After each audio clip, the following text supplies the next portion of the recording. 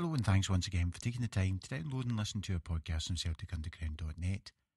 I'm Harry Brady and this is podcast number 249.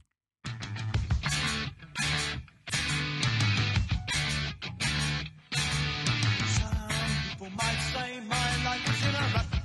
I'm quite happy with what I got. People might say that I should strive for more, but I'm so happy I can't see a things. Over the last 12 months we've had in Scotland the Commonwealth Games, the referendum, the Labour wipeout just a couple of weeks ago, and me getting a bee in my bonnet about the value that football generates for the Scottish economy, for the Glasgow economy, and the lack of feedback on that. So this week we have a guest who can talk us through all of those things and give us some insight from his perspective. Former leader of Glasgow City Council, Mr. Stephen Purcell. Stephen worked with the late Donald Dewar, became a councillor at 22 and a leader of the city at 32, and was tipped to be a future leader of the Labour Party in Scotland. So he's uniquely placed to provide us with an overview. He was the leader of Glasgow when they won the bidding for the 2014 Commonwealth Games, and he didn't get to stand up at Celtic Park and be Mr. Shouty Man. So as I said in some tweets over the last week or so, if you're interested in Celtic, Glasgow, the impact sport can make on a city, and just an overview of what's happening in politics in our time here in Scotland, then I think you'll find this an interesting chat. Now, also, earlier on tonight, if you're listening this on Thursday, but you're probably not, you listen to it on Friday or Saturday, so anyway, I tweeted that it's an hour and a half long, and I didn't know whether to do two 45-minute podcasts or one and a half hour, and it was a 50-50 response, so I decided, mainly because I couldn't be bothered doing two parts to it, to do it as one podcast. If you want a break though, after about an hour there's a natural point where the subject changes. So if you want to listen to it in two parts, you've got an hour and then about 40 minutes. But before we get into that podcast, if you want to know some of the usual Celtic FC Foundation chat, there'll be more of it at the end. However, suffice to say, everybody who contributed did a fantastic job, because the Celtic FC Foundation Badge Day and Lisa's 30th birthday bash have raised just under £25,000 between them. There was over 100 volunteers who collected money at the 5-0 drubbing of Inverness Cali when £17,000 was raised that day, and £15,000 was raised at the party before the party for the Lisa Haig birthday bash. And if you're wondering why there's a differential between the two figures I've just told you, then the proceeds from the Lisa Haig birthday bash are being shared with Marie Curie Cancer. Anyway, if you want to know more about other things you can participate in to do with the Celtic FC Foundation, then listen to the end of this podcast. And if you want to know more about all the other stuff that I chatted about, then this is me, Harry Brady, with him, former leader of Glasgow City Council, former tip for the top of the Labour Party in Scotland, Mr. Stephen Purcell.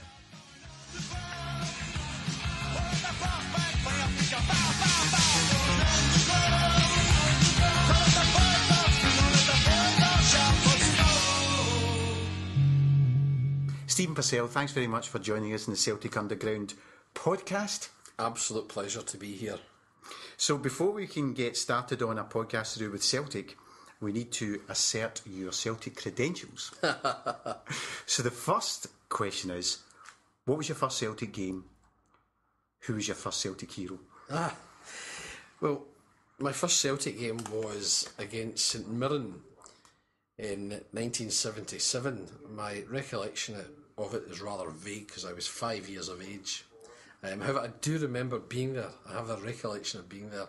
And I suppose it was probably the first time I was in such a big crowd, and of course that whole experience and atmosphere, particularly as a child, you have of the magnitude of people and a wholly different environment from the wee boy from a street in Yoker, who may or may not have been at primary school by that time. I can't quite remember, but I do remember my first game, and I do know, not because I remember, but I do know we got beat 2-1, and it was 2 own goals. You said about remembering. I can to this day, if I smell a certain, and it becomes less frequent, a certain type of pipe smoke, it transports me back to my first ever Celtic game, because the guy sitting to my left was smoking a pipe. And my granddad smoked a pipe, but this guy was smoking a pipe outdoors, and it's a different smell, the smoke, and those are the sorts of things that... Would you know this is odd? The sort of thing that reminds me of my first game is dog racing. Right? Greyhounds. Because for some reason in my memory I associate being at Celtic Park for the first time with Sheffield, because my dad was a keen follower of greyhound racing, so we would go to Sheffield quite often as a young family as well, myself and my younger brother. And actually to this day, every time I see greyhound racing or I pass Sheffield, I associate it with my earliest memories of Celtic. So I suppose we all have that as well. And my first hero, and he remained my hero for a long number of years, for reasons that would be obvious to any Celtic fan in some ways, but very specific to me for one particular reason, was Roy Aitken. Because my first real memory of a Celtic match was when we won the league in 1979. It was the 4-2 game against Rangers. You know the game I'm talking about. One man down, one goal down. That's my first real memory. And it's a pretty vivid memory, because, of course, not only was it that early memory of being at Celtic Park and everything that goes with being part of the Celtic family and the atmosphere, and there with my dad, and I suppose in some ways that's where I began to really form a very close bond with mum and father, was through Celtic, through going to football. When we had time on our own, then eventually when my younger brother was older, we would go, the three of us, to Celtic Park. But that game, for some reason, my abiding memory is Roy Aitken, and that infamous 4-2 victory. So I do have a vague memory of my first game, but the first real memory I have of Celtic Park was winning the league in 1979. Jeez, I realise how long ago that was. I don't always act my age, that's why, and I've got to realise how long ago that was, and maybe many of your listeners, but in fact many of your listeners probably were not born then. The reason you really start to feel old when you realise that there's people working today who have no recollection of a pre-Fergus McCann Celtic, never mind 10 men winning the league in 79, and people like Roy Aitken, and some of the people listening to this won't remember. My mates and I used to joke that Roy Aitken always go in to get a haircut in a hurry, and the guy would just chop lumps off. That's right, it was just all over the place. There was no real, apart from that bit of a perm, there was no real style to it. It was almost as if he just said, just take some chunks off here and there. Right, that's me. I've got 30 seconds for a haircut and I'm out again. Exactly. Unusual to most modern day footballers. Who do not go around with anything but perfect hairstyles. So the times change in many ways. But when I think of Roy Aitken, apart from the great successes and great title years and great games and all of the rest of it, it actually just epitomises what my abiding sort of memory of Celtic is, that has shaped me as a Celtic fan, and that is the 1980s. I'm a product of the 1980s because that's when I did most of my growing up. That was my teenage years. All of me is shaped, like any human being, by different experiences, but the 80s define it. And as a Celtic fan, the 80s, the centenary year, and then sadly what came in between that period of 1990 and 95. So my happiest memories of being part of the Celtic family and establishing myself as part of that family is most definitely those years in the 1980s.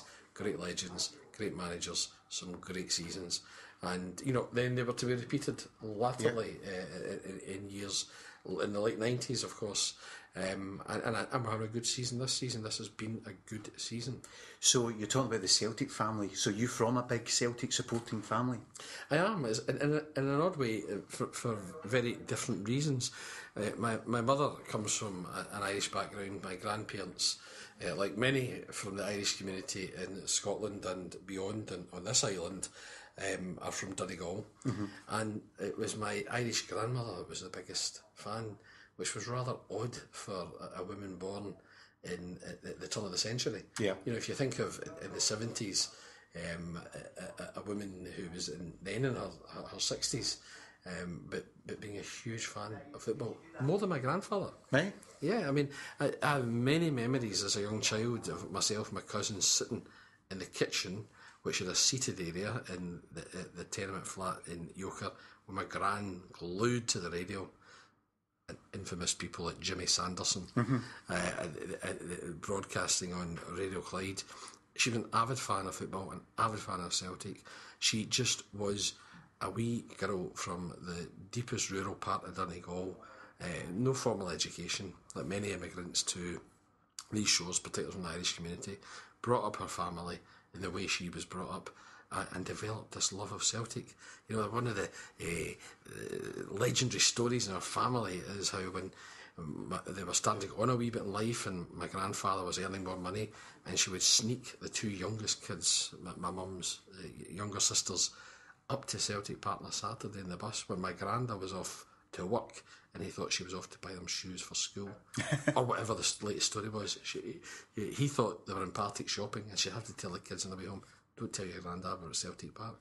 So, you know, when you think about it, in the late 60s, 70s, this Irish woman taking two girls up to Celtic Park, how unusual. Not unusual today. No. But very unusual then. Yeah. And then on my father's side, my father doesn't come from a Celtic background in any shape or form.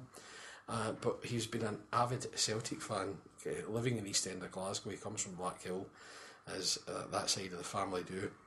An avid Celtic fan from ever he remembers. And he married into an Irish Catholic family from his own very Presbyterian Protestant background. So I often say, and this is defined part of me as a being, that I'm very proud of the fact that my mother brought me up in the faith that I still hold today. But my dad, who's not of that faith, he is now, but was not of that faith for most of my childhood and early teenage years, brought me up to be a Celtic fan. I've never confused the two as being the same thing. And so I come from a very Celtic family, but for very different reasons. Although it's funny you say never confuse the two. I do remember sneaking out of Mass early one day, and one of the St Vincent de Paul guys at the back having a light-hearted chat, saying that's the reason why Celtic are playing so poorly at the moment. It's because there's too many of you young lads who are not staying in Mass till the end, and it's all your fault for not going to Mass. So not everybody's able to draw that dividing line between Celtic and their faith. Well, I had to sneak out of Mass one time for Glasgow Rangers. It did not associate. It was not associated with them playing Celtic. But when I was in my previous job of leading the city council, the Sunday after the UEFA Cup final in Manchester, I was attending the First Holy Communion of one of my closest friends in life's son at St Joseph's in Mulgai. And in my capacity as leader of the city council, I had to do a live interview with BBC News UK about the circumstances of the UEFA Cup final. And I had to sneak out of Mass because it was live at the lunchtime BBC News, and I gave that interview from the gardens of St Joseph's Church from Mulgai, which I find somewhat ironic. I would have loved you to have said, thanks for taking me out, just to sneak out of Mass there, and thanks for doing this. That would have gone down really well. You know, but my media team were, of course, ever present as they are at these things with politicians.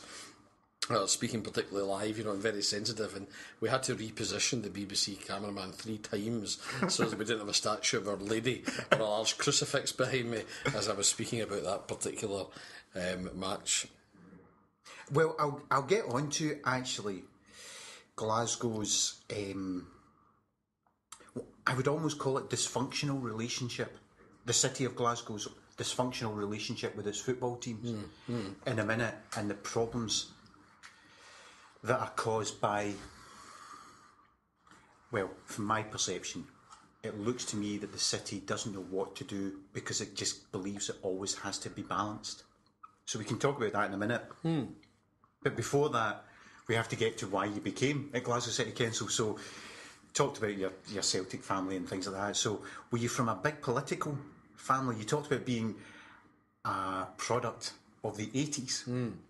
80s was a very political time. It was an incredibly political time, and in fact I think, without straying away from your question, as even politicians in recovery like I do to this day, we're living through a similar time that is as highly politicised as the 1980s was. And So I'm a product of the 1980s in terms of my politics as well. I come from a very traditional working class Labour family. Incidentally, the kind of family that I think Labour has lost over the last decade, and certainly over the last 12 to 18 months.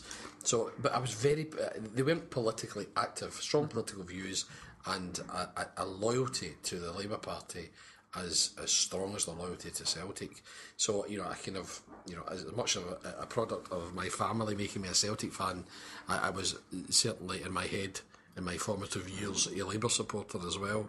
But when I went to secondary school in Glasgow, I was very active in the Catholic Justice and Peace group in my school, with our then chaplain Father Stephen as well, funnily enough, which had a huge influence on my politics. Social teaching of the church at that time, the social justice message when there was unemployment rising, unparalleled in across this island since the Second World War. In fact, since the 1930s, there was a level of unemployment as we watched deindustrialisation wreak havoc in many of our communities in Scotland. The miners' strike, the deployment of then cruise missiles, which became Trident missiles latterly on the Clyde. These were all things that our group in school, and generally as a church, we were campaigning about these social issues, and that had a huge influence on my politics at that time. And I joined the Labour Party and got very active, and particularly active in what was known as the Bennite, Tony Benn, the Bennite campaign group of the party. So I was very much on the left of the party, and of course, you could mention politics in the 1980s and not mention Margaret Thatcher, who became such a divisive figure in the country. So shaped in the 1980s in terms of politics, joined the Labour Party, got active, and ultimately my hobby became my job when I went into politics full time. Your comment there, I've got some colleagues who occasionally talk about schooling, and they will talk about obviously non-denominational versus Catholic schooling, and ask what the difference is. And of course, it's difficult to say what the difference is because I didn't go to a non-denominational school. So how can I possibly say what the difference is between a non-denominational Catholic school? But when I look back with hindsight, the primary school I went to, the headmistress was a nun, and then secondary school, you obviously have that. With hindsight, I think somebody looking into the education, and you would have got similar, that we got in the 70s through 80s, it would probably be considered quite left-wing. Yeah, I think a lot of people who haven't had the experience either of Catholic education or maybe even a particular time in Catholic education in this country, like the 1980s, were very surprised to know that there was quite a left-wing influence in the Catholic education service at that time. And I think there was a number of factors for that. Whilst the church has got to remain a constant on a number of issues, the church is also a church of its time. So, like we're seeing with the current pontiff, who is perhaps one of the most political, with a small p, popes we've had in some time, at that time in the 1980s, we were going through a very troubled political time across the world. And the church must reflect that, because if the church is not a church of the people, it's a church of nothing. Yep. But you also got to remember that it was also in the background of a generation of school teachers and indeed priests that would have come through the 1960s, the great social liberalisation. Well, of course, they're not going to be untouched by that. And then the radicalisation of the 1970s, there was a political radicalisation in this country of the 70s that was probably the first since maybe the 20s, 30s. Yes, there's been changed political dimensions, but there was a radicalisation in the 70s. And of course, the church had been through its own period of change. The Second Vatican Council, John the 23rd, opening the windows, letting fresh air in. So by the time we were going through a Catholic education in the 1980s, you had 2 decades before it reflected in the teaching and priests that were around at that time. And of course, you have a church reflecting a time that was one of great political trouble. So yeah, it probably was pretty left. One of the things that to this day I could name the teachers drumming into me how wonderful the welfare state, the principle of the welfare state was. Absolutely almost battered over the head about.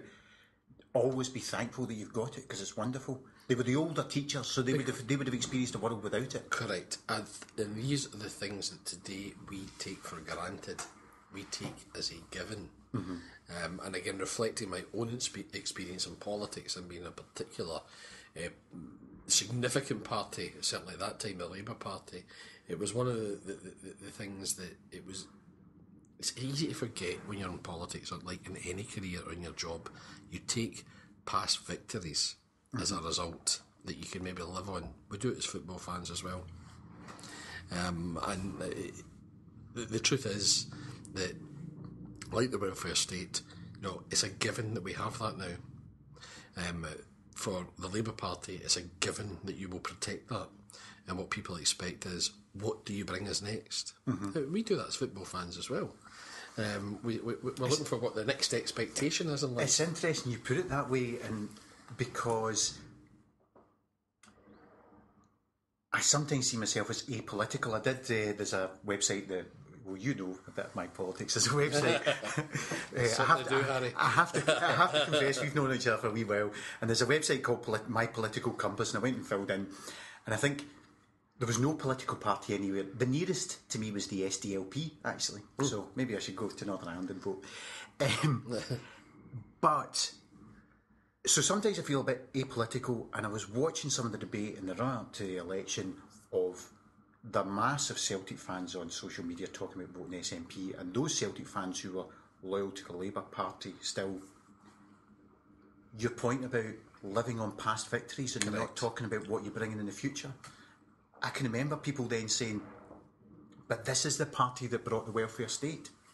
A very long time ago. And our expectations are, as you say, that's now a given. Now, okay, some people listening to this would say, but we've got to protect it because we could lose it any time. But it's what additional thing you bring in. And you also mentioned you can't talk about your political upbringing in the 80s without mentioning Thatcher. Most people between the ages of 18 to 30 who could vote have no recollection of Margaret Thatcher. They weren't even alive. They're lucky people. But they weren't alive or have no recollection, yet you will still get Labour fighting Margaret Thatcher and talking about Margaret Thatcher. It's an irrelevant debate to some extent to people under the age of early 30s. So I'll get on to your thoughts, but those are two things I'd like to come back to. So we'll hold that. After you being in the Benites... Well, you just like the church has to be a church of its time, politicians have to be of their time as well. And I got elected to Glasgow City Council at the age of 22, just before Labour took power in 1997. And by that time, I had become more pragmatic about how you achieve the best form of social democracy that you can, and that's what I believe in, a social democracy, one that is equal in opportunity for all, and that does redistribute wealth and power. And I think that it goes very much hand in hand with what I believe in as a Christian as well. And so I become more pragmatic with my politics. Labour won power in 1997, and I think in those early days there was a great record of a government that was radical in its approach, it was fresh in its approach, and it wanted to redistribute wealth and power, and did so. We can debate about how successful it was, about what it failed to do, about where its big achievements were, but as a principle, it did. And that's what we wanted to reflect here in Glasgow and in Glasgow Labour, was what could we do in continuing to build on what was beginning to be a story unfolding of a city reinventing itself from the 1980s and the tough times of the 70s before it. Physically, how could we match social change and opportunity for the next generation coming out of our schools, and for those that have been left behind in the 70s and 80s. And I think we have a pretty good record in what we did. You can always do more. You look back with hindsight and wish there's certain things that you'd done better. But the word progressive has been used a lot in the debate running up to this general election. But that was certainly a term that many of us who were on the left of the Labour Party began to describe as our journey whilst in government was to be progressive. And I think that's an expectation that more than ever people in Scotland are striving towards as we continue to debate what the future of Scotland is going to be. You talk about being in the Bay Knights and then becoming more pragmatic or progressive or whatever phraseology. So, are you left but pragmatic in terms of, well, I'd rather have some change in power than shout about lots of change and not in power? Or did, as you started to see the pragmatism of, well, you can't do, did your politics move more central, or did you stay left? I would say all my instincts are to the left. And I have no problem with saying I'm a socialist, and that's where my heart is. But my mind equally says that if I want to apply those socialist ideals, then you have to be pragmatic. Just like you have to be in your family life, just like you have to be about your football club, just like you have to be about your business or your workplace. And the politics is just the same. So I began to realise as I became more senior at the city's administration here in Glasgow, that you have to make choices. You'll have a certain amount to spend, you'll have a certain amount of flexibility, and you hope and you pray that you make those decisions based on what your politics are, what your ethics are, what your principles are, and apply them the best way you can. So, I see myself as being on the left, but pragmatic, absolutely pragmatic. My dad puts it a simpler way, and I remember from an early age, he used to always say to me, and I think it really applies now that we have, for the first time in 20 years, got a Conservative government in the UK with a majority. He always said when I was growing up, Stephen, a bad Labour government is always better than any Tory government if you're just an ordinary working man.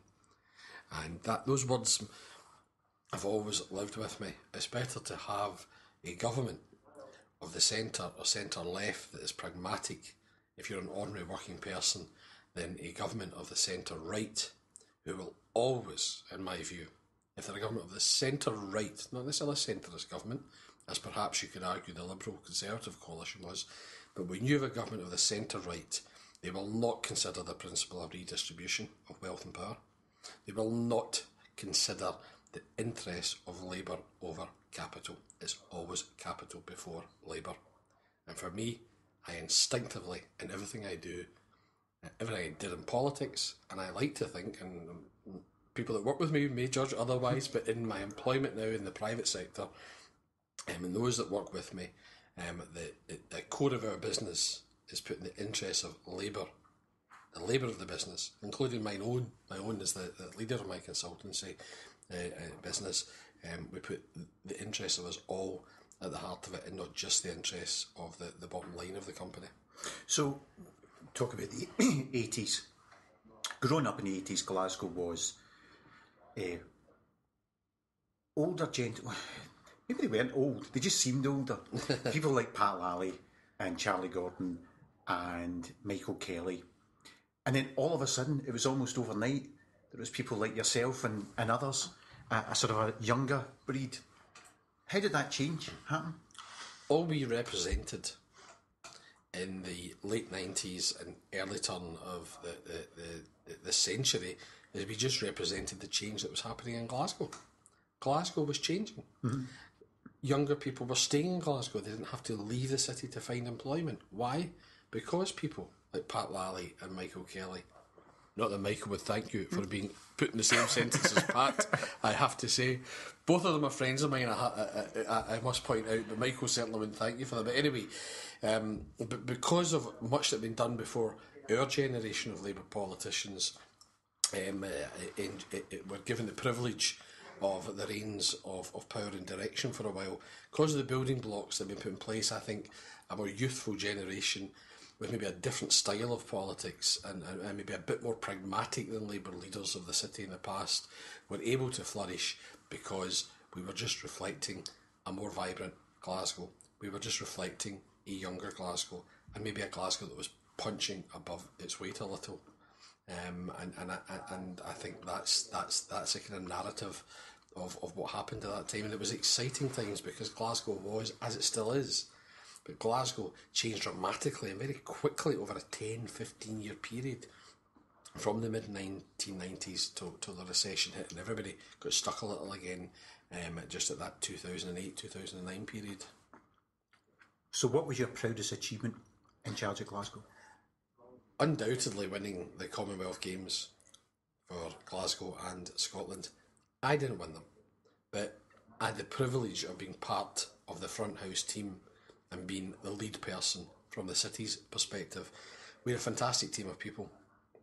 We worked hand in hand with the Scottish Government, with Jack McConnell originally as First Minister, and then with great pragmatism despite political differences of the time with Alex Salmond, but more importantly, the real people of the bid were the people that put together what the sports programme would be, the people that put together the cultural programme that would run at the same time. And I think we all agree it was a great festival, not just of sport in Glasgow. The people that put how the transport infrastructure would work together, the people that put together how the whole operation would work in a physical sense, and in terms of the things you had to think about where people stay, the hotels, would the restaurants be right, everything, the whole package, just as if you were inviting someone to a big family celebration in your own home. You would think about, what's the starter, what's the main course, what's the dessert, what we're offering them a nice drink, is it a nice day, we're going to be in the garden, all the logistics. We put together a darn good package. I was incredibly privileged because all I was the front house man. I had this big team behind me. We were delivering the real thing, and I just had to front it up. But to be part of that team, we were a very small but close-knit team. To be part of that team was a privilege I will never forget. I can remember sending you a text because I was coming down from East Kilbride, and they were on the radio and it was about to go to the announcement, and there was a rainbow across Glasgow. I remember when I was in Sri Lanka at the time. And you were in Sri Lanka, and the rainbow was landing in Celtic Park from where I was, coming down and near where Lord Hockey's replica of the White House is being built at the moment. If anybody knows the area, I was driving down there and just looked across and I thought, we're going to win this. We're going to win this. There was an early sign. There's a sign and it goes into Celtic Park. It couldn't even be better. Because and what a fabulous night the opening ceremony at Celtic Park was. It was everything that as a bid team we dreamed it would be. And, it must have made every Celtic fan proud to see the stadium used for that purpose, for the world's eyes to be upon it. And indeed, I think it made every Scot proud. I think we as a city made our nation so proud during that fantastic Commonwealth Games, that festival of fun that everybody felt part of. And there was a wee bit of divine intervention, because when did Glasgow last have such a great start to the Glasgow Fair? With the weather we had in that first week of the Games, you couldn't have asked for more. No, you couldn't. So, a proud moment. Was there any sadness that you weren't part of it? It would be human nature, not. Of course, look, politicians are transient. And I've had a lot of time since I resigned from office 5 years ago to think about the 15 years I spent in full-time politics and the 23 years that I'd spent active in politics. Politicians are transient, and that's the truth. And that applies to David Cameron as it applied to Alex Salmond, although he's reinventing himself again in Westminster with much interest, as it applied to Tony Blair and everybody else. And at a wee local level here in Glasgow, the same applies. You mentioned the figures of the 80s, like Pat Lally and Michael Kelly. I would also add Jean McFadden, who goes unnoticed but was a very quiet and astute leader of the city for a number of years. And I was just happy to be part of the celebration in Glasgow. I knew I played a wee part in it, like everyone, but part of the reason, a significant part of the reason that we won the bid as significantly as we did in Sri Lanka is an early decision was taken not to have Glasgow councillors and other politicians and our ambassadors of the bid from the world of sport, culture and everywhere else travelling the world promoting the city. We put a greater emphasis on bringing the voting delegations of the 71 nations and territories and islands of the Commonwealth to Glasgow in the 2 years. leading up to that victory in Sri Lanka in November, December 2007. We brought them here. So everybody played their role in winning the games for Glasgow, because it was the experience that those delegates had when they came and spent a week in Glasgow. Yes, they had a beautiful dinner in the city chambers. Yes, they had a wonderful tour of the sports facilities we have, the cultural facilities we have, the wonderful public parks we have. But they met the people of Glasgow, the people that served them in restaurants, the people that were the hotel staff, the cab drivers of the city. They went and experienced the wonderful shopping. And you got all those countless stories that you hear in Glasgow all the time that visitors to our city tell us. You ask for direction, but somebody doesn't just give you directions. They take you there, or they start pointing you out. All of that. That Glasgow sold itself. One of my disappointments, actually, I remember saying this to a mutual friend of ours, that the real challenge for me for Glasgow was grabbing that feel-good mood, that wandering around the streets of Glasgow, I hadn't felt like that since 88, 90, around that time. Keeping that, it's impossible to keep it, that level of momentum going, but take some of that and use it to drive Glasgow forward. I used the stat that Glasgow was 65th in 2013 for job creation in the UK. And my disappointment as a Glaswegian is that I think we didn't do that. There's been no roll-on positivity from that. One of the frustrations I always had when I was serving in politics in the city is that I think that as a city and as a city council, for a long time, we have always been very good at staging the big events. And you're right to talk about 1988, the Garden Festival, 1990, the Year of Culture, 2014, the Commonwealth Games, and all these other events we've had, European Cup finals in the city, and big concerts, and what the Hydro's doing. And, we get lots of that right and do it really well. And we have changed the image of the city. As importantly, its image with other parts of the United Kingdom, as well as internationally. But do we capitalise enough on that feel-good factor? And I still don't think we've got that bit right. I agree. Just like it took us a long time, I think, to get better in terms of the public services we ran. Because again, we can be good at the big stuff. We can create the Kelvin Grove Art Gallery. We can refurbish it. We can attract the 1 million visitors. But did we always give the customer at the service point in the housing department the best service, or the customer at the service point when they were in the library the best service? We're always good at that. Better at it, yes. And the same with, do we capitalise enough on the big events? No. Do we capitalise enough on the old firm and the great institutions they are in the city? Probably not. So I think the challenge for the next decade in this city, there's probably a number of challenges, but one of them certainly is, what's the next big idea for Glasgow? And how do we get better at capitalising on these big ideas and maintaining them, so that we don't just need a big idea every 5 or 7 years that keeps a feel-good factor. It's not hard to keep a feel-good factor in Glasgow, because Glaswegians are friendly and they're naturally optimistic, and we do make the best of bad times. We're a resilient race, and we are a race. Glaswegians are a race of people, an interesting, very We're dynamic not like the rest of Scotland, are we? We aren't. We stand differently. And that's all funny. Absolutely. Aye, I ken that. But you touch on something there, which is one of my, probably bees in the bonnet that I've got just now, which is a criticism of football. I asked people, I wrote to the SFA and various other people, how much benefit does football generate for the wider economy? In the industry that I work in, I know all the stats about how many full-time jobs are created. So every one house in the UK generates 2.64 jobs. Every £1 spent in construction generates £2.84 of benefit to the GDP. I asked those questions of football and they say, we don't know. Well, how can you lobby on behalf of football? But what I was able to find was a report by Strathclyde University done in 2004. Yes. Which I've index linked up, done a bit of back of a fag packet taken into account. This was only Celtic and Rangers they analysed. Yep. There's Scotland games, there's cup finals, cup semi-finals, and there's Thistle and Celtic and Rangers attendances are down a bit. Yep. equating all that up, Celtic, the existence of football in Glasgow generates approximately £70 million a year to the city. But I always get the impression the city's a bit embarrassed. The city doesn't know what to do with its relationship with the Old Firm.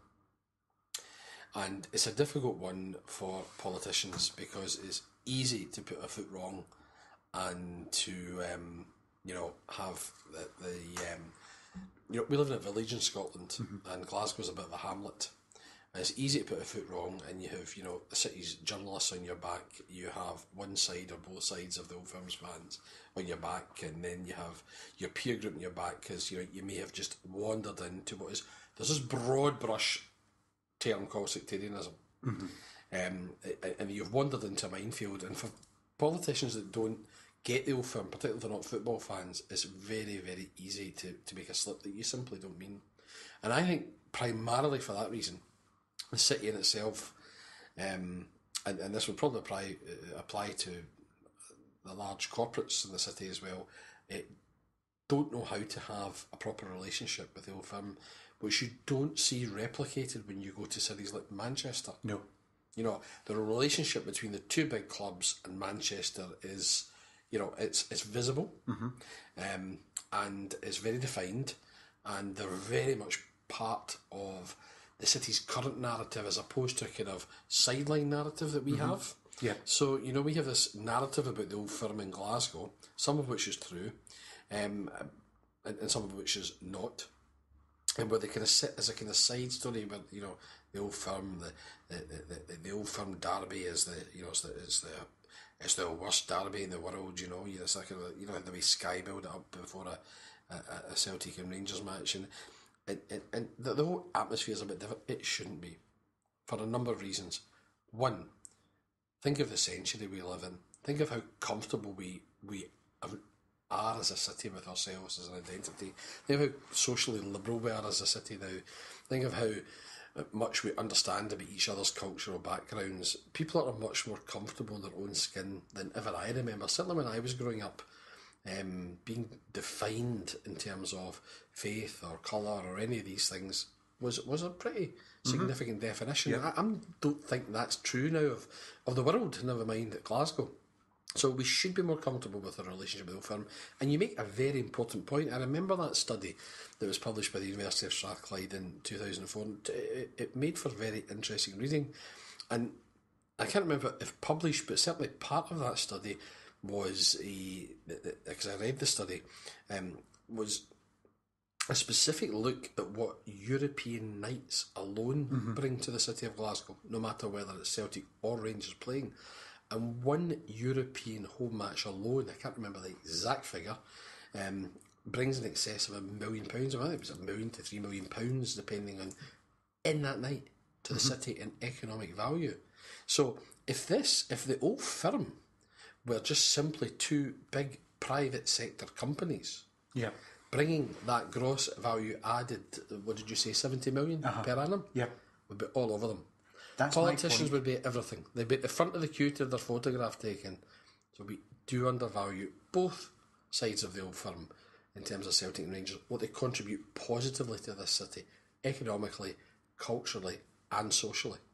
Because it's interesting you say Manchester, because the impression I've got, and I've spoken with people at Celtic, that if Manchester City go and say to Manchester City Council, we want to do X, Y, Z and we want your help.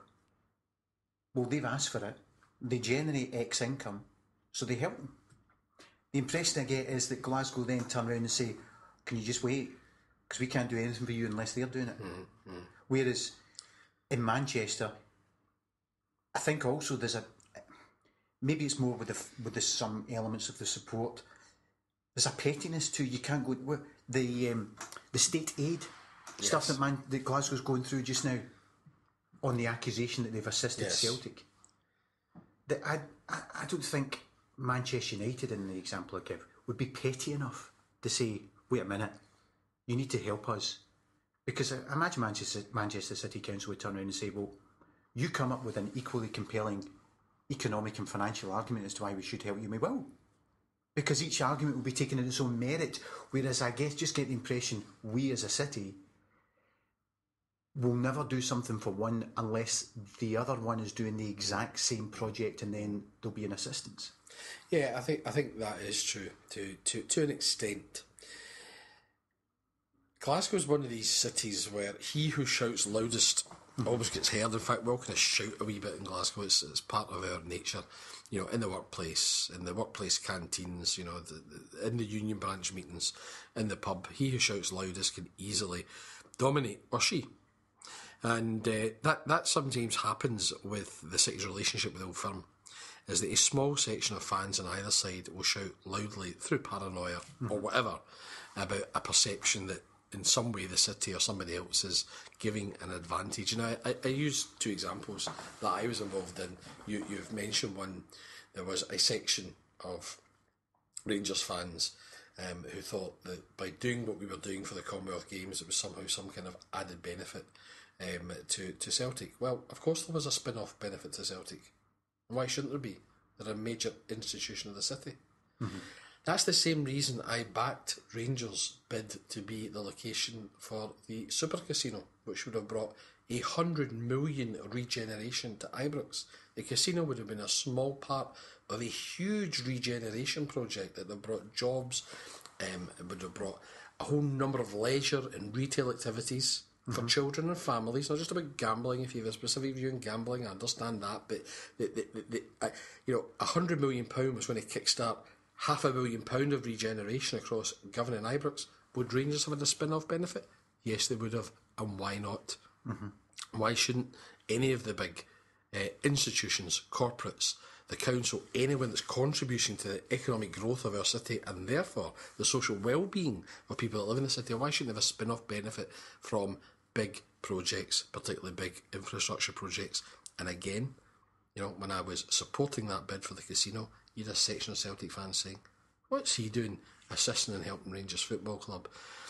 They shout loud, but I don't actually think that either of those examples represent the majority of mainstream, sensible, open-minded people who can see the bigger picture. That when the city puts its weight behind doing something big in terms of regeneration, if in this case it happens that one of our football clubs benefit as a result by an enhanced environment or whatever, then this is only good for the general well-being of the whole city. And equally, I go back to the point earlier, the city should get more comfortable about its relationship with the Old Firm. Both sides of the Old Firm are a huge asset to the city, and we don't exploit that asset for the benefit of our economy enough. The sort of kickstarter for the bee in the bonnet for me just now is I was at something earlier this year, and there was a report by Glasgow City Council. They had a stand at this thing I was at, and then there was a report about the city centre. And I'm reading it, and I'm having a laugh with my colleague because it's always sunny in Glasgow. Everybody's young and everybody's happy. That was all the pictures they had in it. But I started to notice it's talking about everywhere that generates money for the city. IT and everything you could, tourism, every area of the economy you could think of was mentioned about how much money it generates. Except football. And then they have this red dotted line around the city centre, so it goes up the past from the Kingston Bridge across round the M8 down High Street, round the Clyde. That's our core city centre. That sort of square mile and a half, whatever it is. That's the core city centre, and that's, if we get things right in there, that will drive the economy. I get all that. Then they have this wee red dotted line which goes out, loops round the Emirates, and comes back in again. So I'm thinking to myself, they're not saying this is peculiar to only the city centre. They're because they're including the Emirates Arena. So I had the name of the person who wrote the report, so I phoned them up. Had a laughing a conversation with them about the always sunny and everybody's happy in Glasgow. And then I say, why have you not mentioned football? Well, that would be in a different type of report. That very phrase summed up to me the attitude of someone who's behind that report. But that's obviously part of the culture. That would be a different type of report. Well, what do you mean? Well, went on to more. And I said, well, you've ring-fenced the Emirates, which takes about 3,000 seats. Right across the road's a 60,000 seat arena, which is filled, or two-thirds full 22 times a year. Well, if all you're on here is just to make a petty point about football, there's no point in having a conversation and hung up. Well, that's... But that, to me, summed up it's a cultural attitude it seems to me, within the city itself of we'd ring fence football and put it in a completely... We wouldn't want to include it in the nice friendly stuff where people are smiling and the sun shining. Yes, yeah. That's what it feels like as a football fan. I think that's pretty accurate, I have to say. And I mentioned earlier, Manchester's relationship and approach is entirely different. And I think it's right to look at Manchester because they are probably the most comparable city, region for Glasgow to compare itself with on this island. And they're also one of our nearest competitors in terms of where the city's economic regeneration has been and is going. And, you just wouldn't have that. The two clubs are very much at the heart of the economic strategy of the city of Manchester. If you pick up the same report in Manchester, I'll bet you see the stadiums and the clubs and their fans in that report. And why shouldn't we? What emphasised even more... Maybe I should have done more when I was in office. That's a question I'll go into, because one of the things that emphasised they didn't mention Celtic Rangers is they mentioned the European Cup final being held in Glasgow and the UEFA Cup final being held in Glasgow. To actually mention them and then not mention the indigenous teams gets back to the point you just made a wee moment ago. Why do we not, or why did we not, really promote and sell the Celtic Rangers game when it existed? Of this is a wonderful carnival of football. It's got a fierce rivalry with historic roots to it. Not to ignore the sectarian issue, but as you pointed out, the vast majority of people who go to these games are not. Yes, there are some vile songs sung, but the vast majority of individuals sit side by side with the supporter of the other team every day of the week at work, which then leaves the door open to people referring to. So when I was talking to a stranger last week about the Celtic Rangers game and my disappointment in the past, Glasgow didn't make more of it, it's because of your sectarian problem. By continually ignoring it, you re-emphasise a problem which you and I would agree is much less than it was when we were growing up. Much less. What happens is perception, like lots of things in life, perception becomes reality. And I absolutely agree with you. If we don't find a way of celebrating the contribution of the Old Firm and actually celebrating the build-up to the fierce rivalry that an Old Firm derby brings to the city, where everybody kind of gets involved to a greater or lesser degree, even people that aren't hugely motivated by football in itself, if we don't celebrate it in a better way, then what we allow to happen is the build-up to be a message around safety, a warning from the police about, how people behave, about whether people will drink too much, whether with domestic violence. Now, I'm not downplaying any of these issues. It's really important those issues are addressed. But if they become the sole narrative, just using the build-up to an Old Firm match as an example, if they become the sole narrative, then the perception becomes, well, that's not a safe day in the city of Glasgow. When the reality is, it's one of the safest days because the police police these things very well. Yeah. The vast majority of fans, the vast majority of fans are extremely well behaved, perhaps a wee bit more well behaved on that day because you are being more careful. And you're right, people work side by side, people have families where they have mixed support, people go back to pubs, restaurants, the golf club, the bowling club, whatever, and the fans mix after the match as well. But overall, the narrative of what we do around the Old Firm as a city isn't right yet. Of that, I have no doubt. But the side issue connected with it, which I would, you mentioned the unfortunate element of domestic abuse, and I would always argue someone who beats their wife. Alcohol and other factors are trigger mechanisms. Correct. It's not football's fault that guy's a wife beater. That guy's a wife beater. Yeah. Equally, I get quite irked by the sectarian issue of Scotland being laid wholly at the door of Celtic and Rangers, almost as if we put it at the door of dirty down market football, the rest of us can carry on with our lives knowing that it's not our fault. And so, as part of that, I know you and I have had this discussion before, connected to the football and the sectarian issue.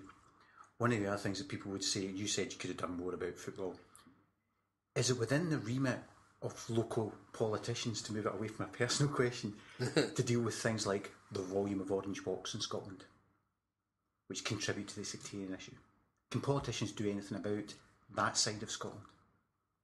Well, if you have dialogue, of course you can always do something about it, and that's been proven with a more mature relationship in recent years between the Orange Order and Glasgow City Council, where the number of processions has been reduced quite dramatically.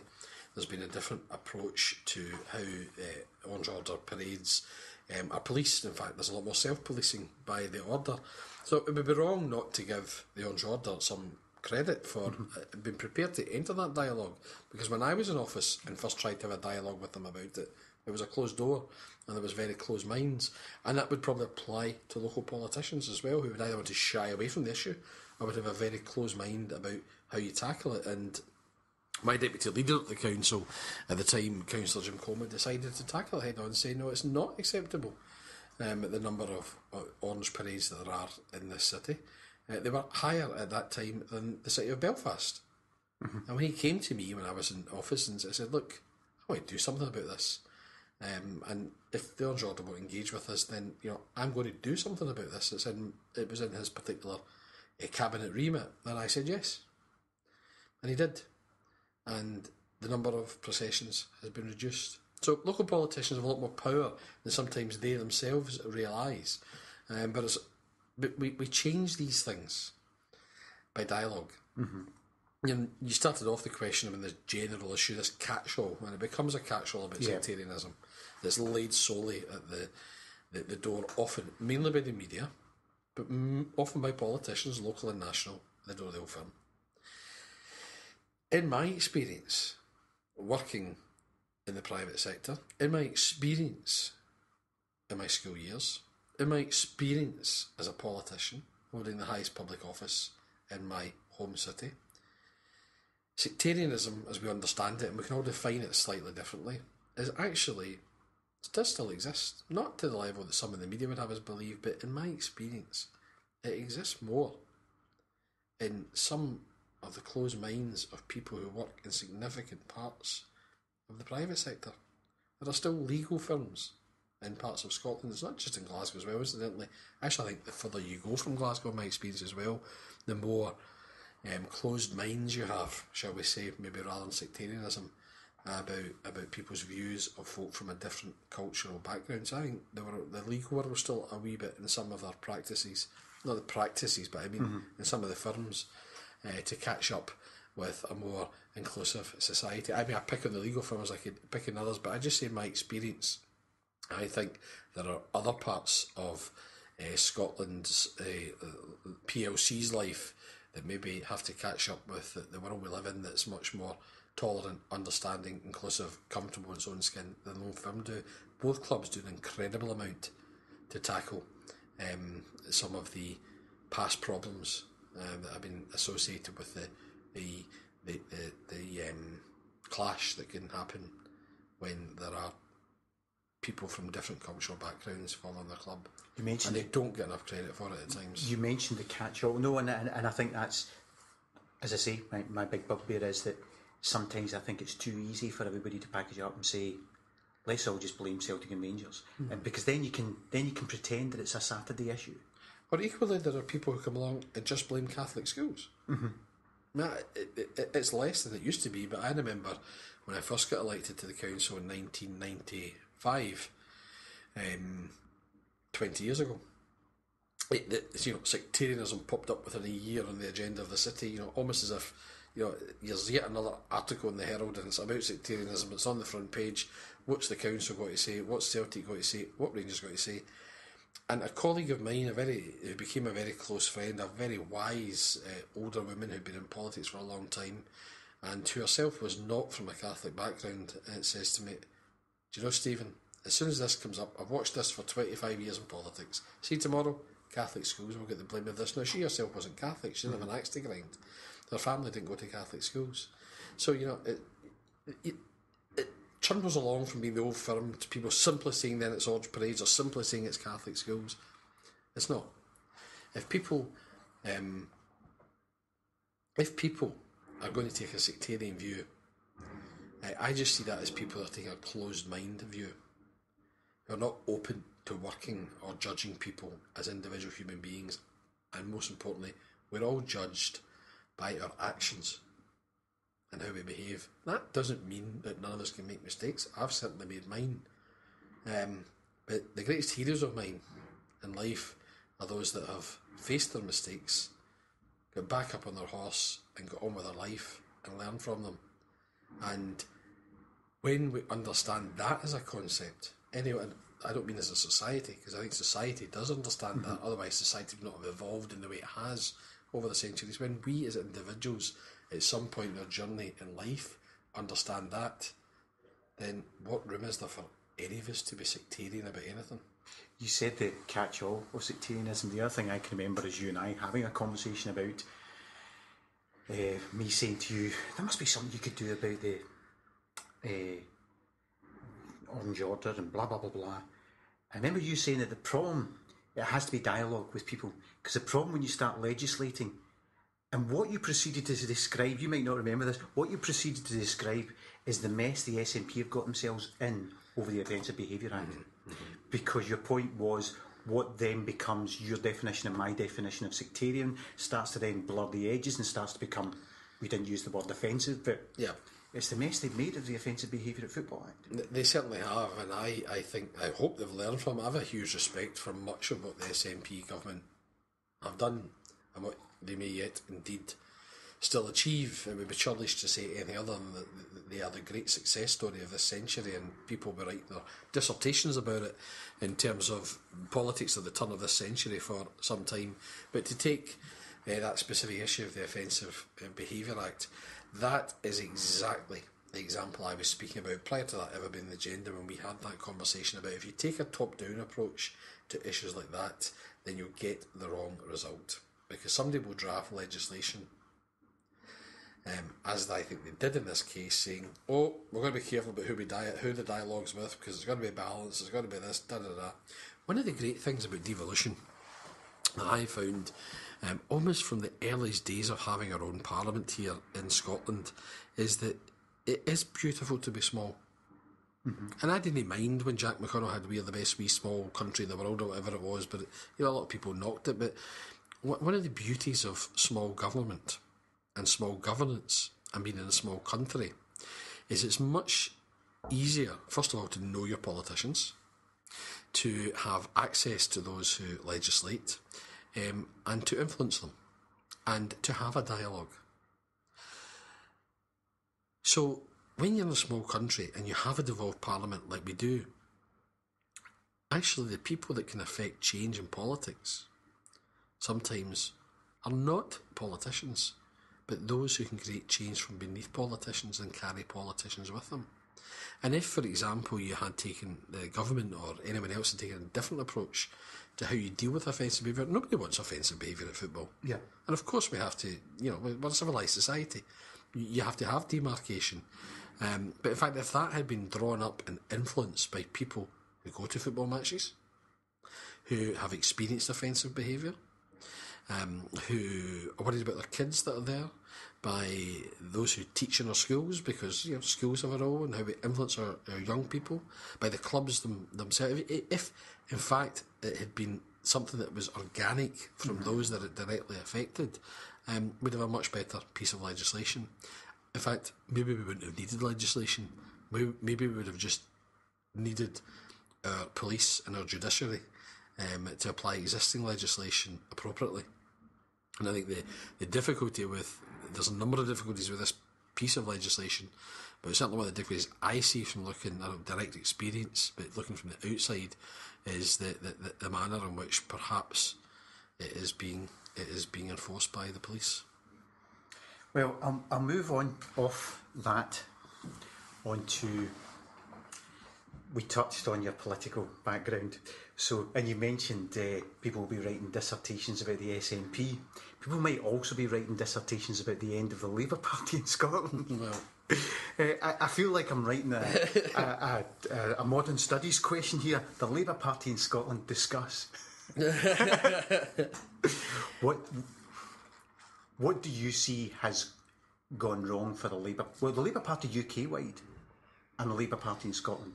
Because as an apolitical person, sometimes actually looks like it might be difficult for the Labour Party to be the Labour Party that wins in England and the Labour Party that wins in Scotland. Yeah, well, the Labour Party, for me, if you take the Labour Party across the United Kingdom, it has 5 very significant challenges, in my view. There's Scotland, and what post-devolved Scotland means for Labour in Scotland.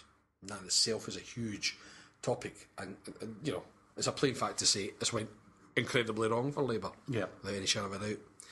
The second problem is, and this is a problem that's been long-standing, which is why New Labour was created, is that when you go south of the border, you then have the challenge of winning enough votes in England to form a government, which means you have to appeal to the southeast of England, and actually to the same class. I still talk about class politics because I think it still applies to working class.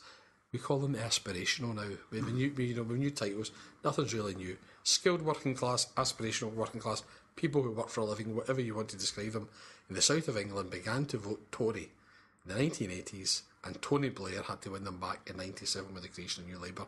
That still applies. Now that's the second problem for the UK Labour Party, is how do you build that coalition of your core vote north of Watford and everything in the southeast of England in order to be the biggest party and hopefully a majority party. That's the second challenge for the Labour Party. The third challenge is that their core vote has disappeared and has changed dramatically since the 1970s, because that core vote from 1945 to the late 70s, which was around the industrial mass organised working classes in traditional industry, heavy industry, engineering, manufacturing, that the shop stewards could line up the day before polling day in their thousands and say, you know, vote for Harry Brady tomorrow, he's a good Labour man, he's a good trade unionist. That organisational tool went. And people's perceptions of cloth cap means I vote Labour as well changed, so that the core vote has slowly been disappearing, and that core vote is aged, and that ageing core vote that is from the industrial past is still there. Certainly south of the border, I think some of it north of the border has went to the SNP as well. But so that industrial organised working class has gone and have been replaced by people who go to work sometimes in a call centre or a shirt and tie, who maybe wouldn't consider themselves working class because they don't work in a shipyard. You know, the whole change dynamic there. The fourth problem is that of that north of Watford, as I would describe it, core traditional Labour vote in England, that part of England, as your friend from Hull, who we've discussed before, says that England's going further to the left, is.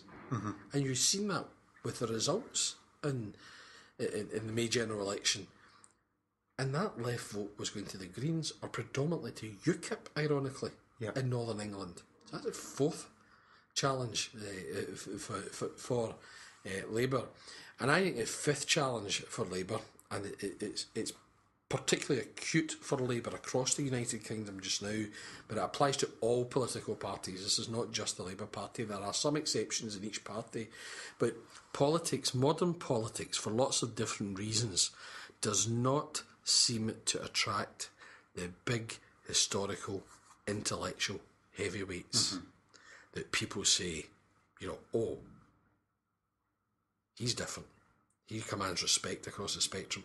She's really different. She's broken through a ceiling, you know, man, woman, whoever it was. And I think, and sadly, it's men in the main, not entirely, that I think of when I think of how that's changed for Labour in Scotland. So those political giants of Robin Cook, John Smith, Gordon Brown, John Hume Robertson, Donald Dewar, Dennis Canavan. Where are those people that, or is it just that me, despite being in my early 40s, doesn't make me too old, I hope, that is it just me politically looking back with rose-tinted glasses and it was all wonderful in the heyday? Or has politics across our island, and I think across party in my view, lost that kind of parliamentarian, that kind of, I can only describe it as that intellectual heavyweight, because it included, you know, the backbenches in Westminster. I think is particularly depressing. The backbenches of both sides of the chamber used to include people that frankly didn't want to be a minister. So you had real parliamentarians holding the executive to account, holding their own front bench to account as well. So I think that is the 5 big challenges facing Labour across the United Kingdom. They're all significant. Some of those challenges are faced by other parties as well, but my historical party has without a doubt the most significant challenges, and its biggest challenge lies here in Scotland, ironically, by the thing it gave birth to, devolution.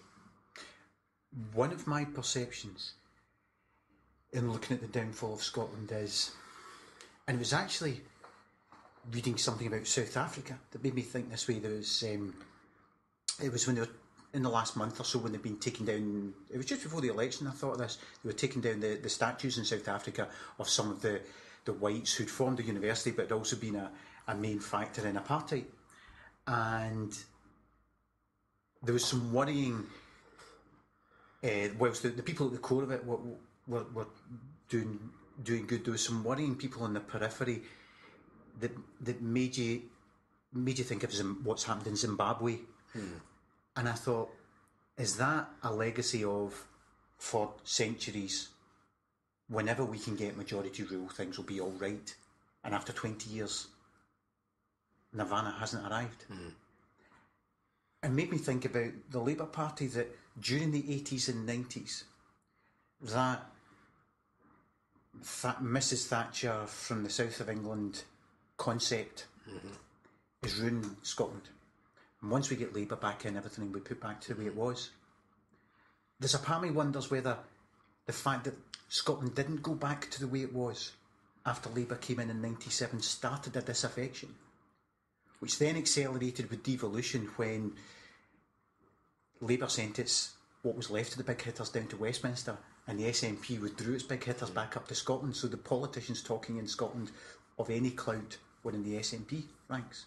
But the two things together had an impact. Yeah, I think the two things together probably did have an impact. And as ever, politics is about people. So we can overanalyse these things, or you can underanalyse them, because it's quite complex.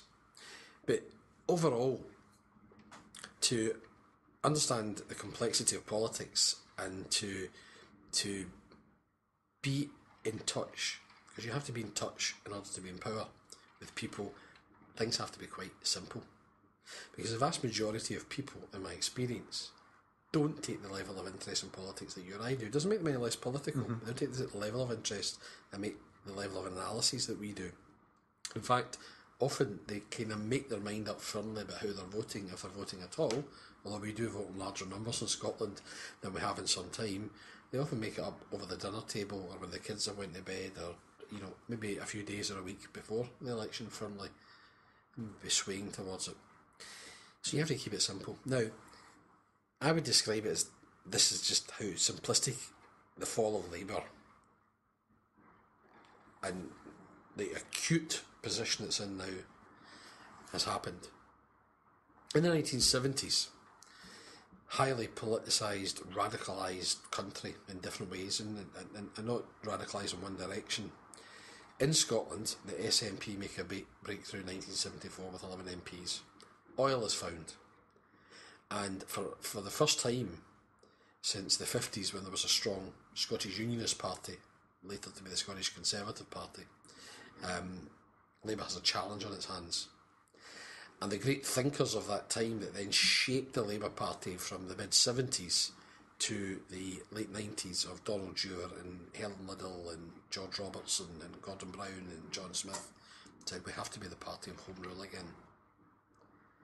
And that became reinforced during the Thatcher years, where people in middle class, middle ground, centre ground Scotland felt very disenfranchised from the policies of Margaret Thatcher, felt uncomfortable with them, which she sealed with her infamous Sermon on the Mount, when the nearest thing we had to a parliament was the Kirk. And it was, the General Assembly was whether people feel comfortable with that or not.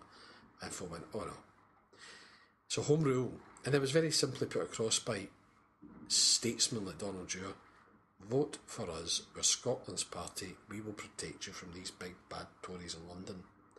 And as you rightly said, there was this kind of, as we can be quite romantic, although we're a very sophisticated nation when it comes to our politics as well, as has been demonstrated in the last 12 months.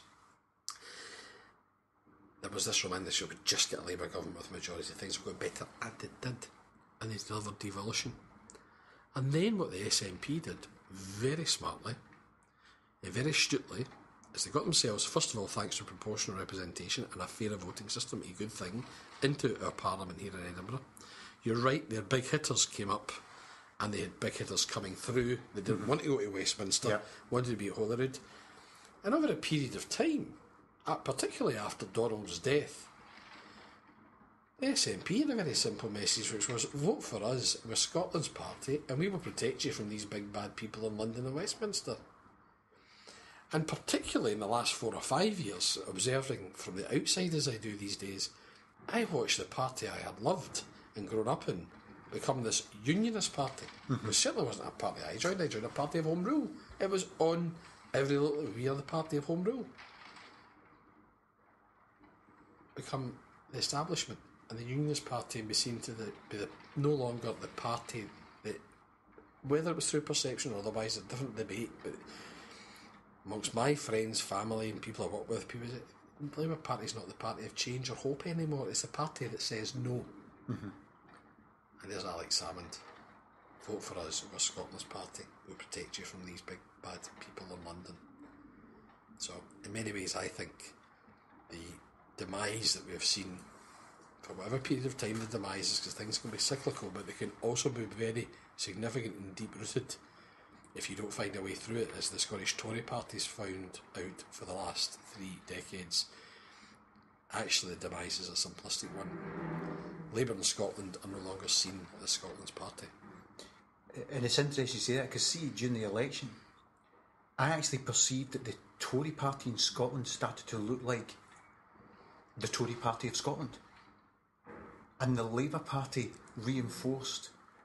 We've sent Jim, although he's from Eastwood, we've sent Jim Murphy up from London. That was the feeling you got. Jim Murphy from the Central Labour Party has come up to talk to you and tell you you're being very naughty and very silly. And actually the Tories seem to get it more than Labour did. Well, Ruth Davidson certainly gets that, and of course if Murdo Fraser had become Tory leader, he wanted to rebrand and be an independent Scottish centre-right party, and that would have been, I think, an incredibly sensible thing for the Conservative Party to do in Scotland, because there's still, of course, a centre-right vote in Scotland, but not all of it feels comfortable with being associated with what they see as a toxic identity of being Tory. And, you know, next year's Holyrood elections will be very, very interesting. A lot can happen in 12 months on a number of fronts, but I think you're right about the success of the Tory party, despite the fact, and it's interesting, they got the lowest share of the vote for a Conservative party since 1865 in Scotland, and yet there's been very little debate or attention paid to that. And that was at a time when the perception was they were more of a Scottish party. So they're a bad election result as well. However, I do think that next year in the Scottish elections that Ruth Davidson will have a good election, and where the Labour Party can find itself is getting beat across the constituencies like it did this year in the first past the post part of the election, and not seeing the same kind of top up in the regional lists, because in fact the Tory party began to squeeze some of that vote in the regional list, and the Greens have a good election as well. Because I actually think your point about the Tory party touches on, I think the election in Scotland might actually be worse for Labour than people are thinking, because I think 5 or 6% of what would have taken the Tories up from whatever it was, 13-14% to 18-19% they get at Holyrood. I think that 5-6% chunk lent its vote to the Labour Party because Labour were this unionist party. I absolutely think that happened. I know in the polling station which I voted in this year, it's a neighbourhood I moved to in Glasgow only over the last year. There's a more than significant Tory vote in that polling station. When I went up to vote and I came out, and the only party canvasser outside was from the Labour Party, and I was chatting to her. I didn't know her.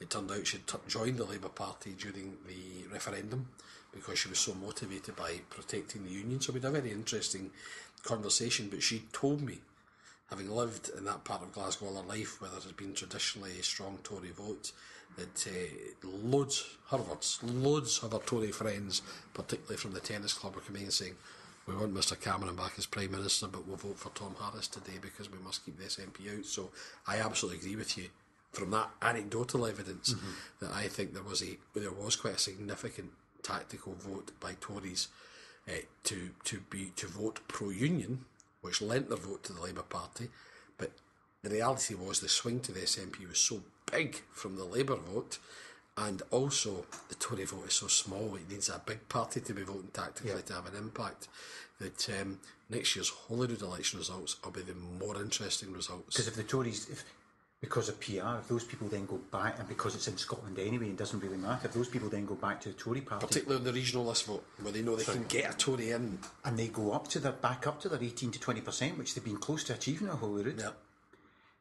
So you talk about the 5 problems. Labour could be on the eve of a catastrophe next year that is much worse than this year. And when I speak to friends that I still have in the Labour Party, some get that, many don't. I was just going to say, again, as an outsider, there is a bit of the way the Tories were, sort of 92 to 90, or 92, they were still in power, but they knew things were going, but particularly when they had Haig, and then they had, God, what's the other guy? Michael Howard. And then IDS. No. You're watching them thinking, you're voting people in to appeal to yourselves. You've got no chance of winning based on who you've just voted in as the leader. And a lot of the conversation that I see and read from Labour people, one half seems to be saying we need to completely go back to New Labour and reinvigorate it, and the other half seems to be saying we need to go completely back to the left, which gets back to your 5 points. So how do you resolve those 5 points? Because it seems very difficult to resolve the party that needs to talk to the floating voter in the southeast of England, who needs to talk to the disenfranchised, who the floating voter's gone Tory down there. Yeah. Also needs to talk to the guy who's gone SNP up here because Labour's not left-wing enough. How do you resolve that? Well, now with great difficulty. Many of us argued post-devolution inside the Scottish Labour Party for 2 things that we thought were very, very important. One was autonomy from the UK Labour Party to reflect the devolved settlement. And in fact, a pressure group that I was a member of prior to devolution called Scottish Labour Action were arguing for that autonomy and taking it to the floor of conference in the Labour Party prior to devolution. But anyway, post-devolution, many of us were arguing that the Labour Party in Scotland had to become autonomous so that we could do exactly what the SNP have done over the last 6 months, which is say, vote for us, we'll send a block of Scottish Labour MPs to support a UK Labour government, but we will negotiate the terms in which we support that Labour Prime Minister in the interests of Scotland. Now, there's nothing new in this, Harry, because that's what the Scottish Unionist Party did, who were really the Scottish Tory Party. Everybody knew they were voting for Anthony Eden to be Prime Minister, but they knew that those Scottish Unionists and progressives, as they called themselves in those days, mainly at council level, were going down to London to negotiate a deal that was in the interest of Scotland and vote with the Tory whip. So we were arguing that we should have that autonomy from 1999 onwards and could never win that debate, particularly because the Westminster members of Parliament were so entrenched in that bubble and part of... To be frank, it looked and it felt like they were slow. It was so entrenched in being part of the establishment of Westminster they resisted any further change, and that there was no chance of any radical change when Donald died, because it's Donald Dewar that carried the Labour Party on that journey, because everybody trusted Donald and his judgment in devolution.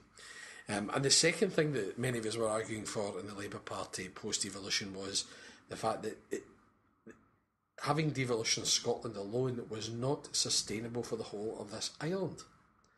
And we were arguing that the Labour Party's answer initially was, well, the regional assemblies in England, they were quickly rejected as a concept. Now, John Prescott couldn't sell that to the north east of England. It wasn't going to happen anywhere else.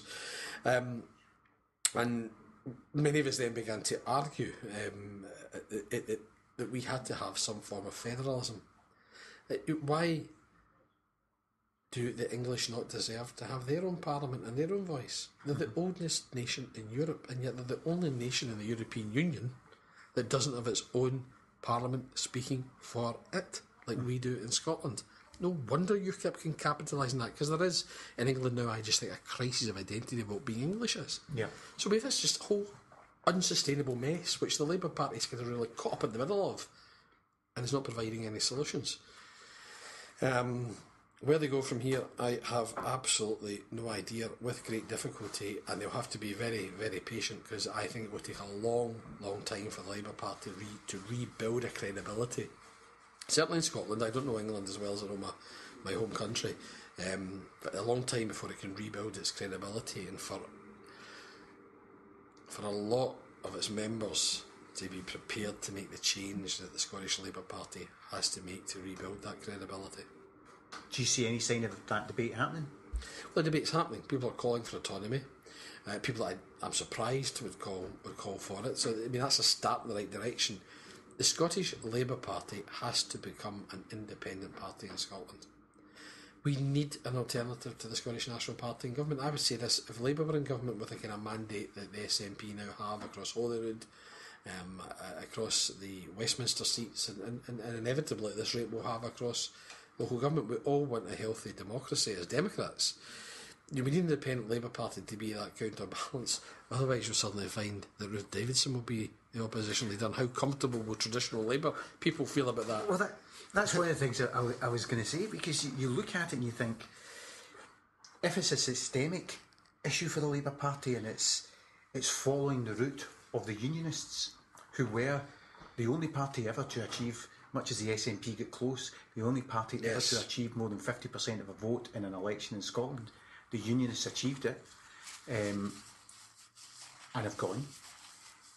If the Labour Party isn't a blip, we actually have it's maybe not too strong a way to put it, but a constitutional problem in Scotland, that we have no opposition.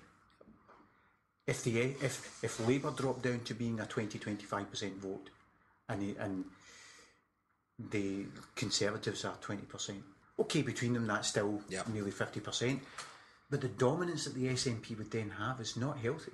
Of course, nobody wants to live in an unhealthy democracy, although I'd be a slight hypocrite if I didn't say that I didn't enjoy the almost absolute power that being leader of Glasgow Labour Group did during a period of time.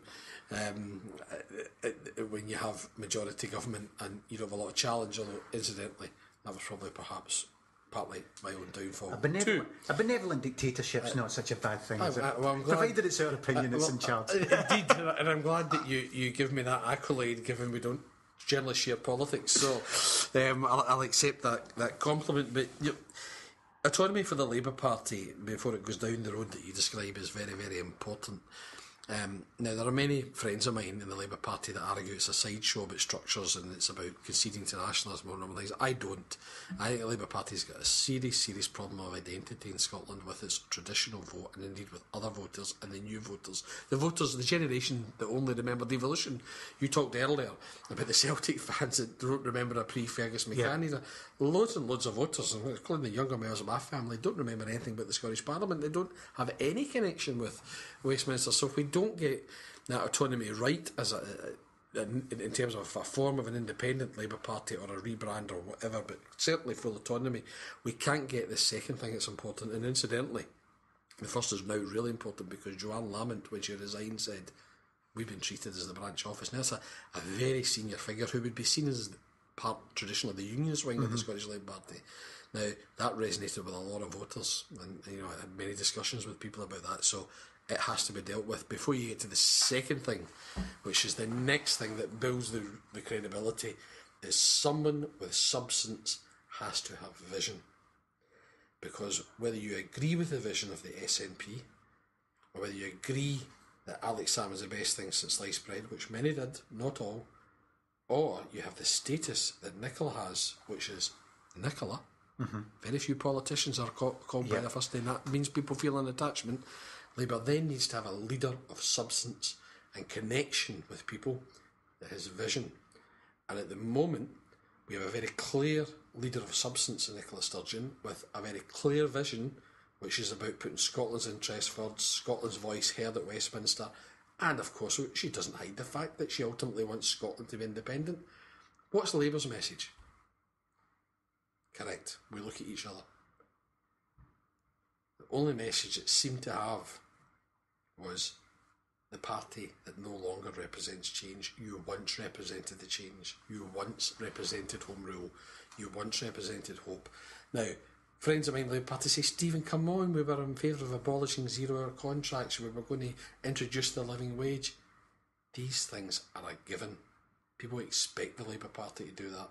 Back to where we started this interview around fans' expectations about, these are a given when we're comparing it to the Labour Party around welfare.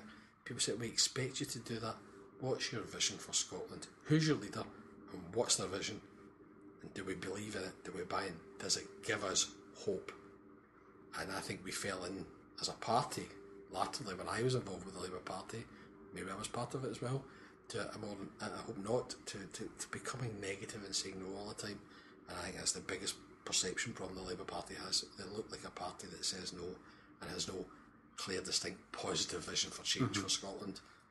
Yeah, that was the overriding thing I got is don't vote with the SNP because that's bad. Yeah. Yeah, but what your point, and this was the overriding thing for me watching the 2 years of the referendum. It went from always 28 to 30% in favour of independence in the polls forever in my lifetime. And I think there was an element of being lulled into, we won by 10%. It was 45, 55. No, look at the journey in the 2 years to 45. It went 50% up. And the 50% increase was based, I perceived, on things can be better than this. Yeah. Yes, it was a message of change, but it was a message of change based on this is not as good as it gets. Yeah. It can be better. So the next obvious question that people listening to this would then ask is, who's that guy who will give the hope? Would it ever be you? I don't think it will ever be me. I think I've done my stint in the Labour Party in Scotland, and I was a very privileged person and was involved with the Labour Party and with Glasgow at a great time. It was a time of great change, and we did have a Labour government that wanted to work with us, and indeed when an SNP government came into power that wanted to work with the city, and we made tremendous achievements.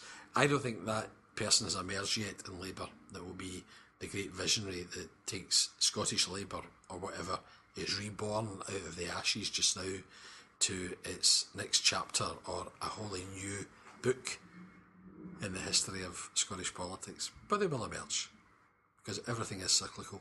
We just never know what the cycle is. Well, to take us full cycle on the podcast, I better get back to Celtic. So I'm looking at how long this has been, so I'm not going to keep you any longer. I'll have my final Celtic questions a bit briefer. Have you enjoyed the past season, and what have you made of Ronnie Dyler? Yeah, I have thoroughly enjoyed the last season. Ronnie Dyler, I think he's a terrific manager. What do I like about him? He's a great attention to detail. I like the approach which is based on developing people and developing, footballers as 24/7 athletes. It's about their nutrition. It's about their state of mind. It's about them being ambassadors for their club and their football. It's about the whole approach, and the fact that I think it's been refreshing that the board, and I think generally the support, have given him the season to prove that that was the right approach, and he's shaping and moulding that ethos within the team, and it's quite interesting to watch. We're playing great attacking football. Mm-hmm. Which is that makes the heart beat when you're watching the game. The defensive record speaks for itself. Considering that in effect we play with two full backs who are wingers, and effectively two at the back. It's the end of the best defensive record in 100 years. In 100 years, so we've made history again. Yes. And if we know our history, a big part of being part of the Celtic family is history. Off to a bumpy start at the beginning because he was taking a radically different approach, but by October, I think it was October, we were in front in the league, and there's been some particular high points and a couple of low points, but I think it's been a good season, partly because I think this manager's actually quite an exciting manager, which is not maybe we thought of him on almost a year to the day that he was appointed in early June last year. He takes a very interesting and different approach from many other managers. But ultimately, what is the main test? We got the league title. Yep. That's the highest accolade. Okay. Well, I have kept you long enough, Stephen It's been an Purcell. absolute pleasure. The great thing about being semi-retired these days and not having to work for the manic hours that I used to is that you can become part of the chattering classes. So I don't know if I'm betraying my working class Celtic Labour roots or not, but there you are. You're an aspiration. Thanks very much. Oh, I wish I was in Glasgow with some good old friends of mine, some good old rough companions, and some good old smooth red wine. We could talk about the old days and the old town's sad decline, and drink to the boys on the road. So I hope you enjoyed that podcast with Mr. Stephen Purcell, number 250. A review of the season will be along very shortly, along with a couple of other special guests pending. So we won't be taking a break for the summer like some lesser known podcasts. Anyway, I said at the beginning of the podcast I'd give you a wee bit more about the Celtic FC Foundation. I think there was over 100 people helped sell the badges, which raised £17,000 for Badge Day. The zip slide in March raised over £30,000. The annual sports dinner in March raised over £70,000. And the CFC Foundation is one of the things that we can all be truly thankful and proud for about the club. If you want to know more about getting involved with anything the foundation do, and I think, although it's running very tight in time to collect your money, there are just a handful of places left for the High Cut Ben Nevis for the Huddle, a peak atop Britain's highest peak. You can go to CFC Foundation at celticfc.co.uk. That's CFC Foundation at celticfc.co.uk, or telephone 0141 551 4321. Anyway, enough of me. That was him, Stephen Purcell, with me, Harry Brady, saying God bless and good night. Good night. As we go our separate ways, oh, but Glasgow gave me more than it ever took away, and prepared me for life on the road. My granny was a cleaner, my granddad drove a tram, my father an engineer made me all I am. They have seen the city come and go, still they give a damn. There's so much to learn along the road. And Glasgow gave me more than it ever took away, and prepared me for life on the road.